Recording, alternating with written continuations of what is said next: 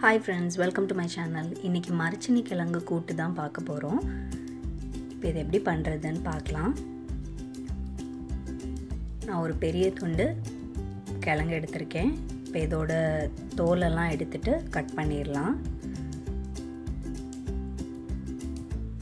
இந்த மாதிரி சைஸ்ல நான் கட் பண்ணி தண்ணியில போட்டுர்க்கேன். இத நல்லா வாஷ் பண்ணிட்டு வச்சிரலாம்.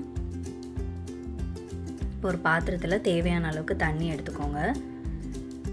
தண்ணி நல்லா கொதிச்சு வந்ததும் நம்ம கட் பண்ணி வச்சிருக்கிற கிழங்க வந்து இதல ஆட் பண்ணிரலாம்.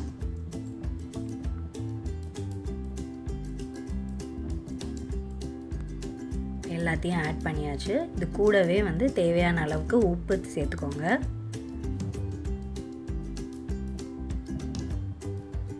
சேர்த்துட்டு இத நல்லா வேக வச்சிரலாம்.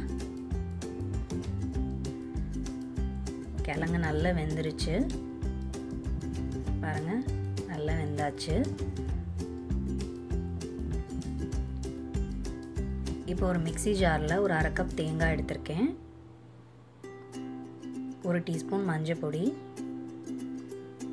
2 டீஸ்பூன் வத்தல் பொடி, 1 டீஸ்பூன் ஜீரகம், 2 பல் பூண்டு. இது எல்லாத்தையும் நல்லா அரைச்சு எடுத்துக்கலாம். இந்த தோரனுக்கு அரைக்கிற மாதிரி அரைச்சு எடுத்துக்கோங்க. இப்போ நம்ம வேக வச்சிருக்கிற கிழங்கு கூட இந்த தேங்காவை ஆட் பண்ணிரலாம்.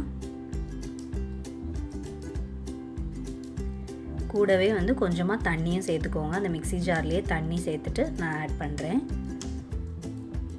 நிறையவும் தண்ணி சேர்த்துற கூடாது, கொஞ்சமா சேர்த்துட்டு இத நல்லா mix பண்ணி கொடுத்துக்கலாம். நீங்க mix பண்ணும்போது இந்த மாதிரி நல்லா வந்து மசிற மாதிரி mix பண்ணி கொடுங்க. அப்பதான் டேஸ்டா இருக்கும்.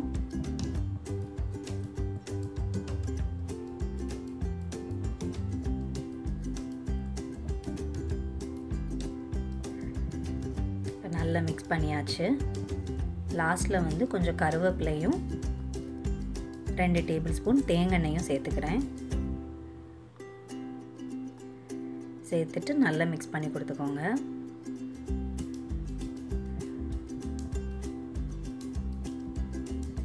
ரொம்ப நேரம் வந்து அடுப்பிலே வைக்கணும்னு இல்ல, கொஞ்ச நேரத்திலே ரெடி ஆயிடும். இந்த மாதிரி நல்லா மசிஞ்சு வந்துருச்சு பாருங்க. கிழங்கு நல்லா வெந்துருச்சு. அவ்வளவுதான். நல்லா mix பண்ணி கொடுத்துட்டு சுவிட்ச் ஆஃப் பண்ணிர வேண்டியதுதான்.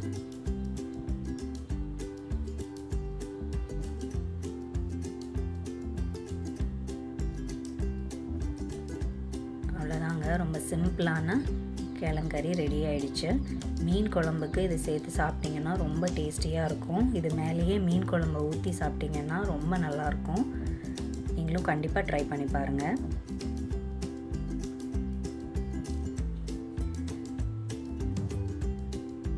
Thank you.